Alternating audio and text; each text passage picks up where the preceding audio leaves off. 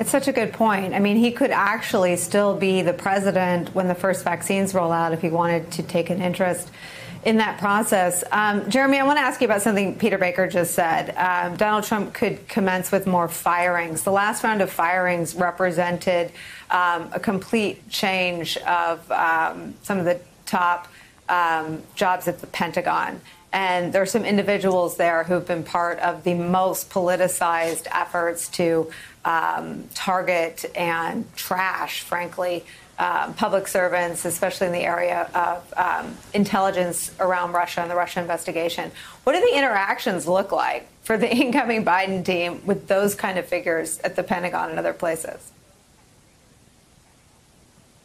Yeah, I think it's going to be challenging, but I think the main interaction is going to be with the acting secretary, Miller, who actually, the main thing that he's interested in shepherding here in the next several weeks is the drawdown in Afghanistan and Iraq. And I think there are a lot of concerns about how that will proceed, if it's done too hastily or if it's done without enough support for our troops or it's done without any leverage on, for example, the Taliban in Afghanistan. So there are a lot of open questions. When the new team comes in, they're going to be dealing with that drawdown. They're obviously going to also be dealing with the COVID vaccination distribution effort. If that does not have a clean handoff, that could be problematic. And so there are a lot of issues. But, Nicolle, one final thing, which is, as we talk about pardoning turkeys in this holiday season, a couple turkeys I think the president might pardon: Flynn, Stone, and some others. And I think we got to be looking at what the president might do with respect to criminal cases and pardons over the next 2 months.